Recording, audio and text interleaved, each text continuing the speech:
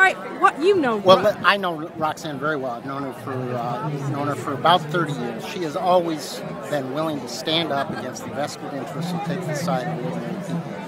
I remember all of that about Roxanne Conlin. I remember her way back in the early 80s, fighting to make sure that ordinary people had a voice. Had a voice in their workplace, had a voice in their government. I also remember personally, 7 days after our first daughter, Sarah, was born, we were at a Roxanne Conlin for Governor rally in Council Bluffs, and Roxanne held our baby Sarah, who now teaches at Eastern Illinois University. So I have a long history with Roxanne Conlin. She would be a great voice for us.